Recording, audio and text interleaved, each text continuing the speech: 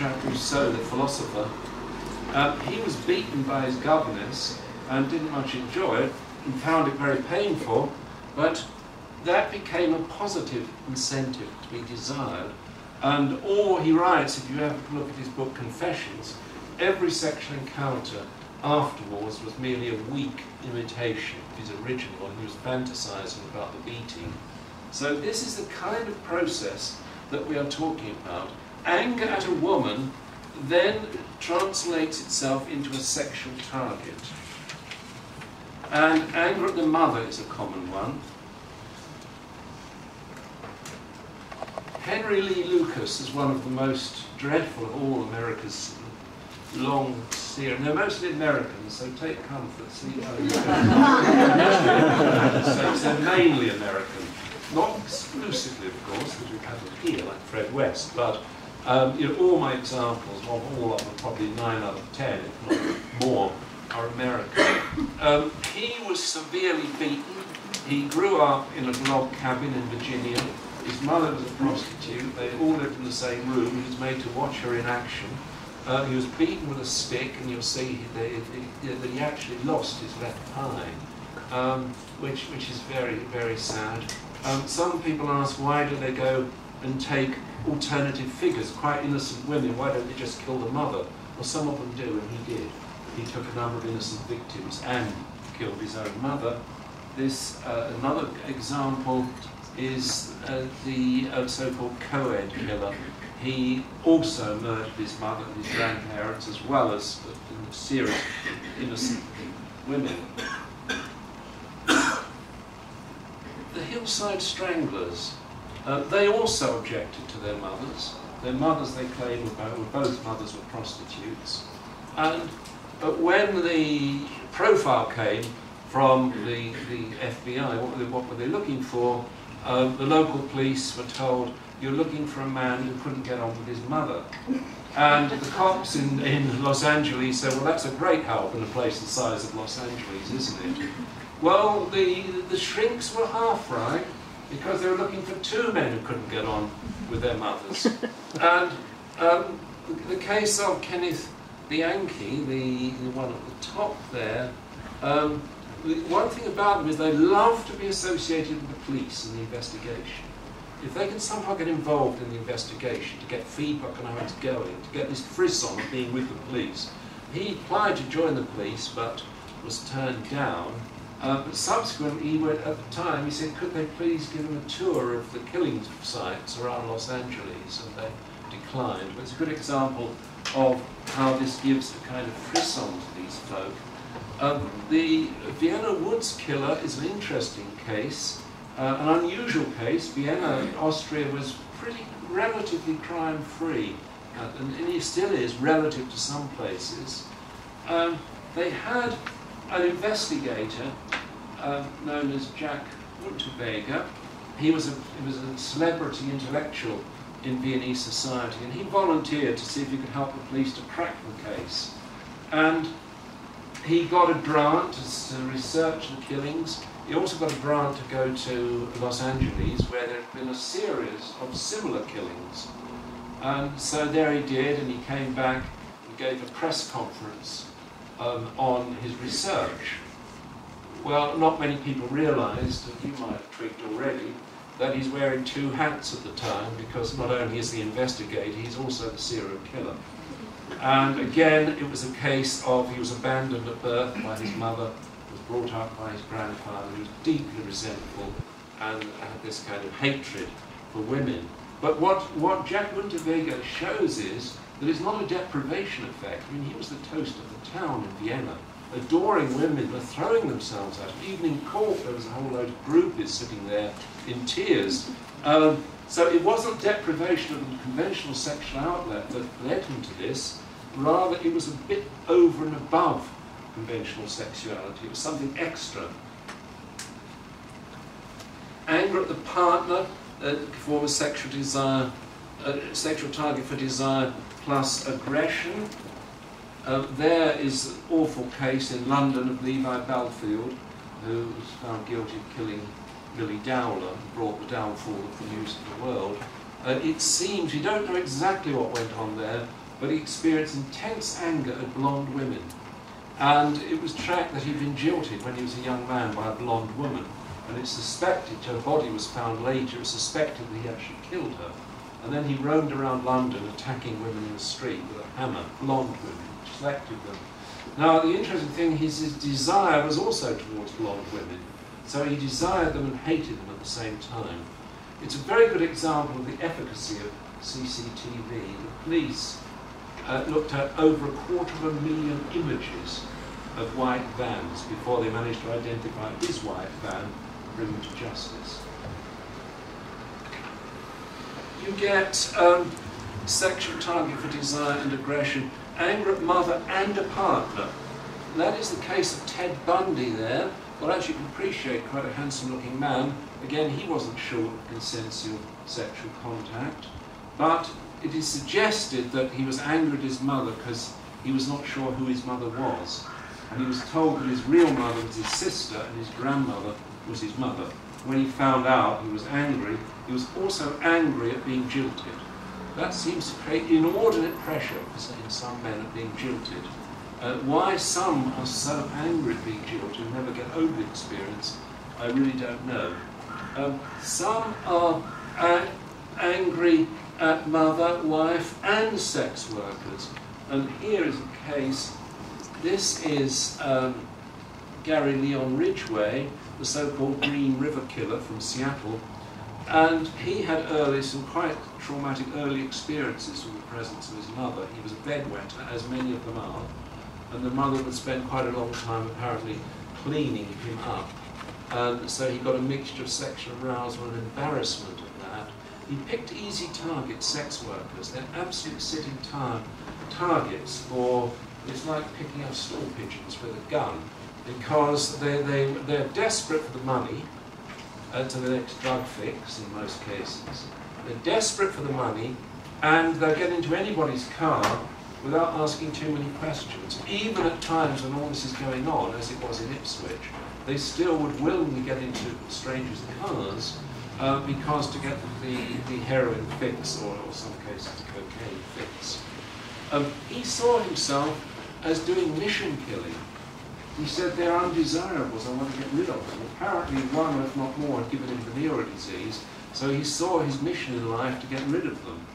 But of course he could have just shot them, he didn't actually have to have sex with them and strangle them at the same time. So again, it's a merging of sexual desire and anger.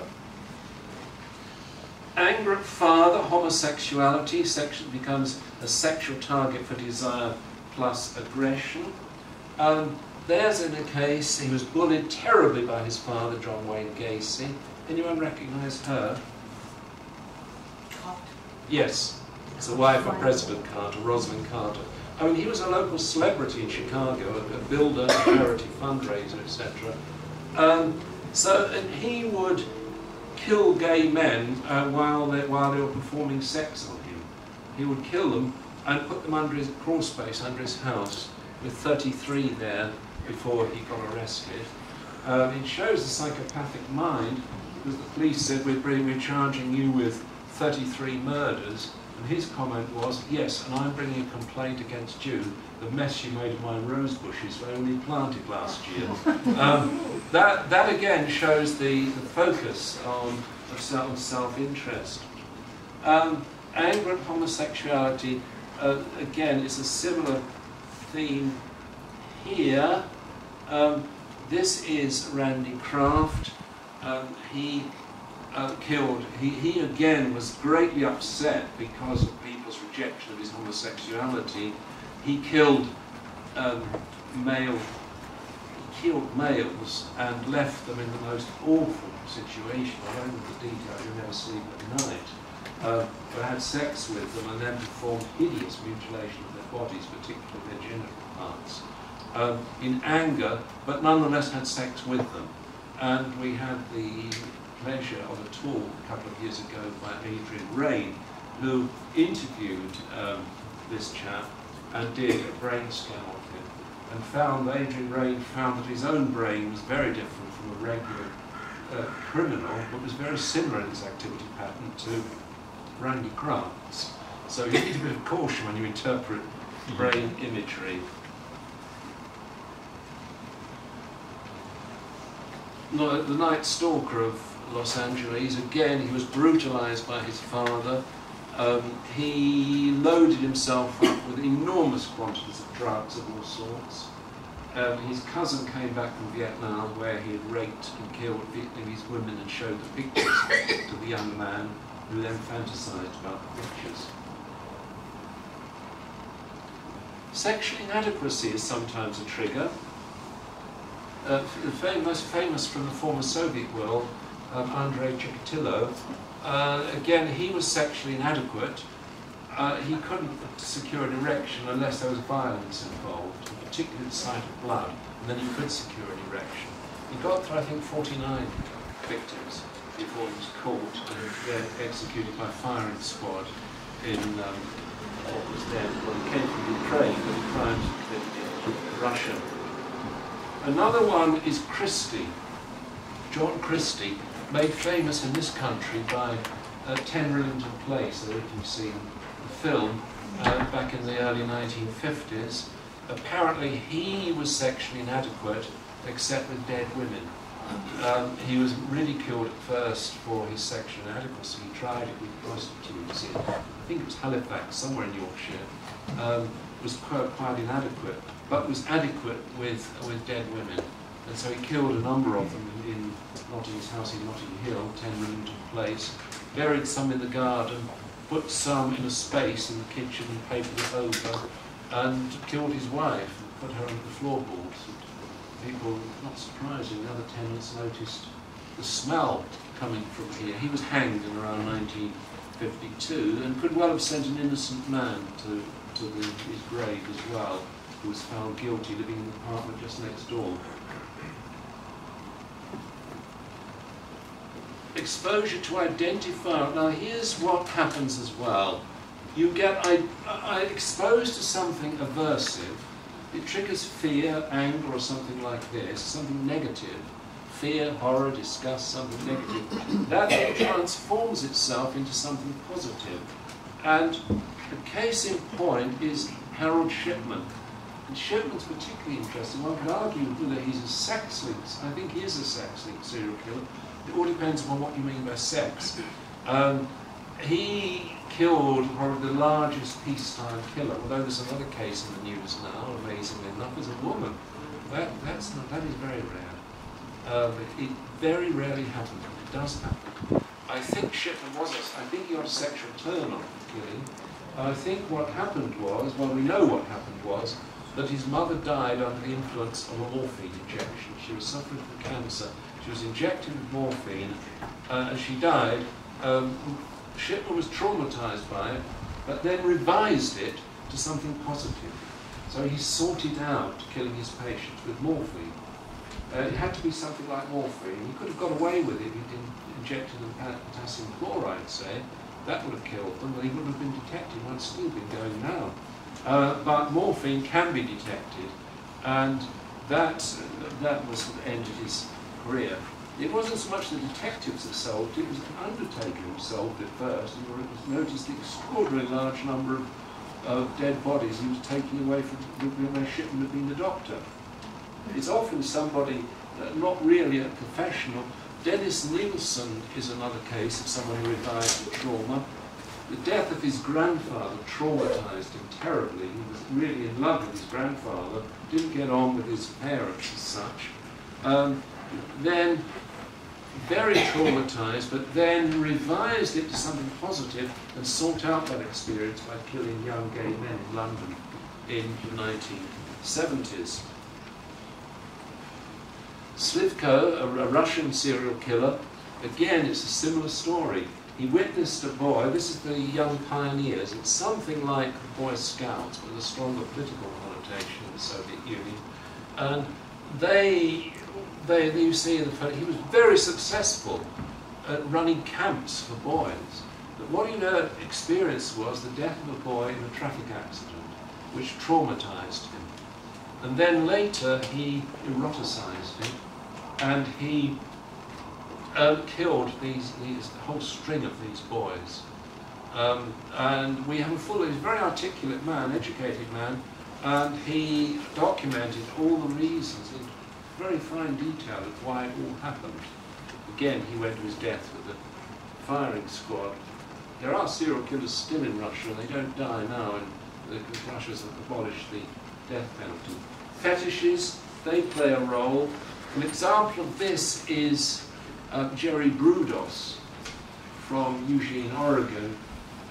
He developed a fetish for shoes after a young man he picked up a pair of shoes from a dumpster and was scolded by his mother for doing so. He then walked around the shoes, developed an attachment to shoes. He then would go out and steal women's shoes from their houses, and then he moved from that on to grabbing women in the street, pulling their shoes off and taking them home. He then progressed, I'll spare you the details, but it was a horrific case, but shoes were at centre stage in the case. Forms have listed these, and the sexual desire linked, but there's another, I think another variant on this theme. Attachment links up with sexual desire, and I think that this can explain a few cases. They're actually looking for company. They're desperately lonely, they want a partner and they can't find a partner. A case of this is Jeffrey Dahmer, one of America's most famous, and he was desperate for company. And the first killing he did, I think the guy might still be alive if he hadn't turned his back on Dahmer and walked out.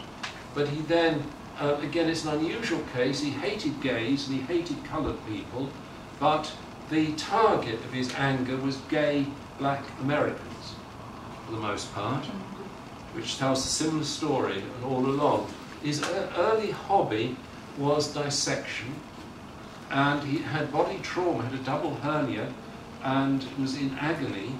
Now, I believe that he's transferred those to his later killing career.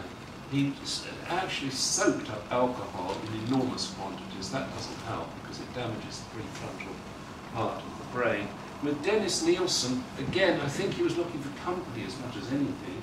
He ended up killing 17 young men, and this was uncovered not by the police but by a plumber who realised that the house called the plumber in because the drains were getting blocked, and they found no body parts. So that was the downfall of Dennis Nielsen.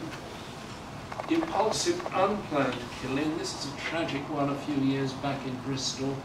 Vincent Tabak, and landscape gardener, Joe Yates. He had a history of violent pornography, and I think that sensitises the brain to this sort of thing. And then I don't believe the murder was planned. I think it was done on impulse. I think the police in Bristol agree with this argument, that he had no prior intention, but he got into company. He took it that was a come-on sign when she probably invited him for a cup of tea or something as a neighbour, and then he couldn't stop himself once he got into company and strangled her. Where are we now? Killer couples, briefly.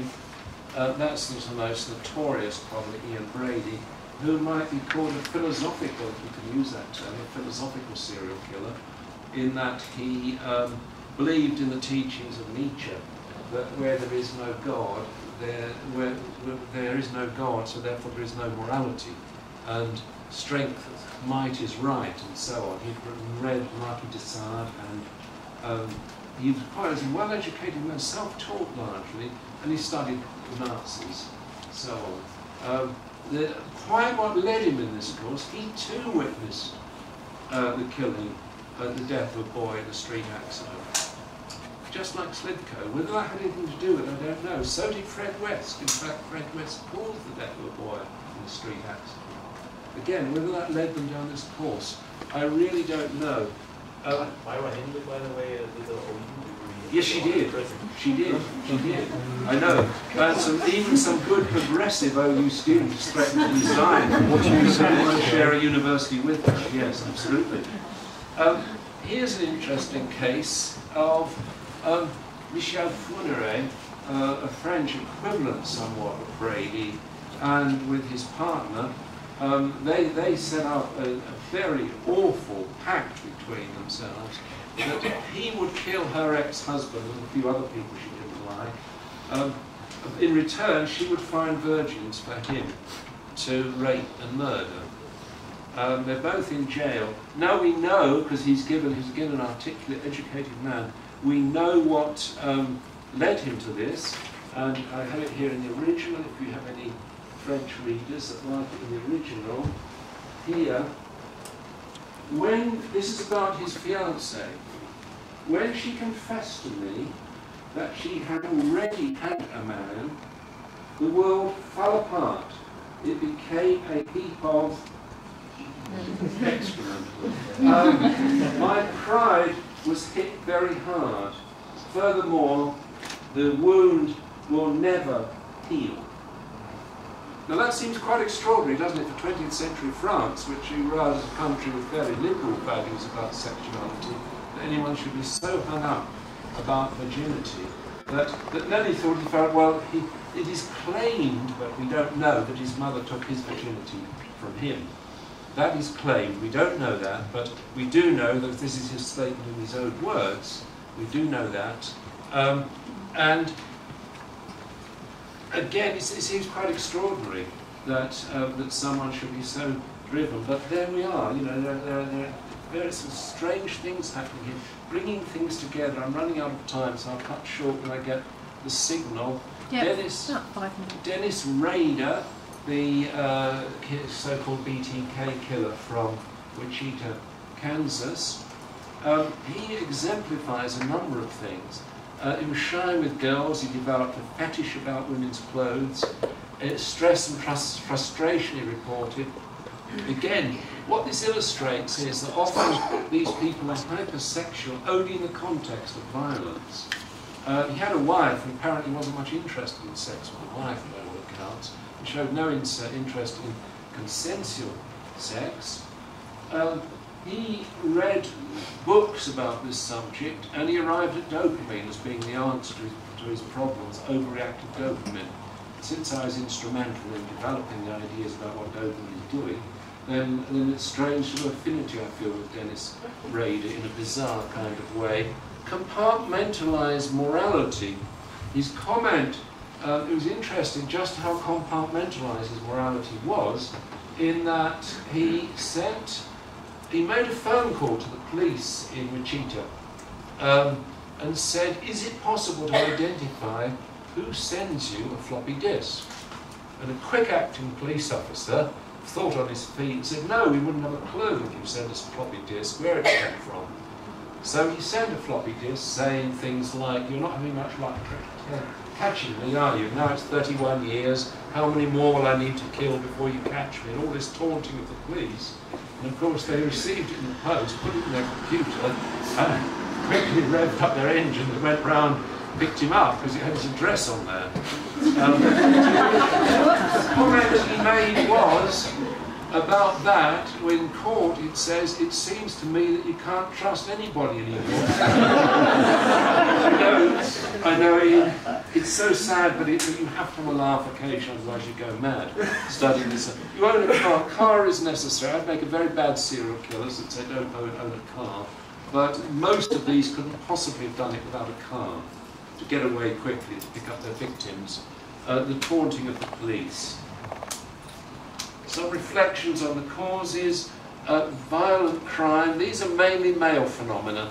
Violent crime, sexual promiscuity, pornography, fetishes. Of course, not exclusively male, but they tend to be, and the desire for them is more a male thing. Responsibility and free will. They generally know it to be wrong. They're not judged to be psychotic. They're not mad. They know it to be wrong. They still go ahead. They anticipate. So they take what necessary precautions. They have all the equipment ready at home when they bring the victim home. They know exactly how to conceal, and they fail the policeman criterion. Would you still do this if a policeman were watching you? And to a man, they are men, they say no, it's obvious they wouldn't. So they know what they're doing, they know it's wrong, they still keep doing it.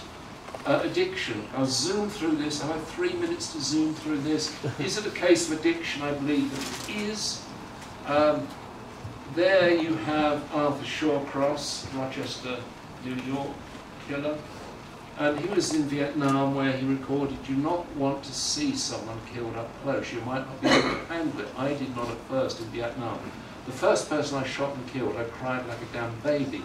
I was shook to the roots of my soul. After the fourth and fifth one, it stopped bothering me, and I got to crave it. There couldn't be a clearer account of the switch from the negative to the positive. He killed a large number of women in New York State.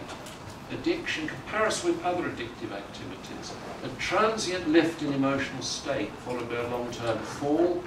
Alcohol and addictive drugs often link into both sexual addiction and violence. Relapse often associated with a negative mood and proximity to the incentive. Often an ideal incentive pursued in both sexual addiction and killing. Stressful periods increase the tendency. Deprivation is perceived as being stressful. They show habituation and tolerance in each case, not necessarily deprivation. They suffer withdrawal symptoms, drug, sex addiction, and violent sex. Craving is experienced. The use of props, fetishes, dissociation, out of control, gender, the sexual addiction and this are almost entirely female, not quite, but almost entirely. Whereas drug addiction is roughly 50-50, no matter what the drug. Not a one-to-one association with a partner, masturbation and fantasy. Michael Ross was executed, and the last man to be executed in the state of Connecticut. And he actually published an article in the journal Sexual Addiction and Compulsivity, detailing it, where he makes it sound very much like obsessional neurosis. He says, you know, how would you feel if you kept having the same thought? Have you ever had a song that keeps coming into your head repeatedly? Now, I don't buy the argument, because clearly in prison it's going to be unpleasant if you have something you can't do anything about it. But I suspect that getting these images was an repetitive thing before he was caught. Enforced abstinence can be followed immediately by their social dislocation. Alienation is common in all such cases. Ambivalence about engaging. High arousal. I won't go through that one, I'll jump that. Finally, that's my book. There are serial killers in there, but not much. Thank you, Fred.